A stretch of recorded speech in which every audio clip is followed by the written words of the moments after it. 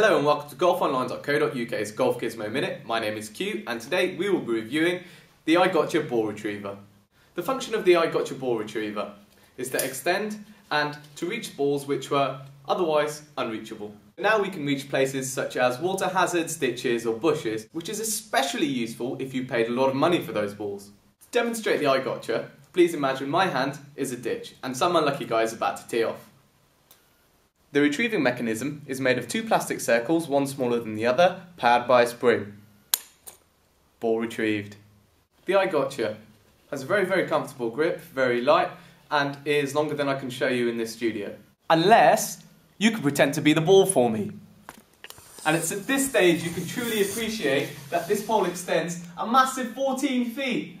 Recommended retail price for the iGotcha is $19.95. Its nearest competitor is the Callaway ball pickup at $34.99. However, I do prefer this one. It's a little bit lighter, easier to extend and retract, and the mechanism works that much better. I'm going to give this a Golf Gizmo rating of 80 out of 100. That's all for this episode of Golf Gizmo Minute. For any more information on this product or to leave your feedback, please visit golfonline.co.uk.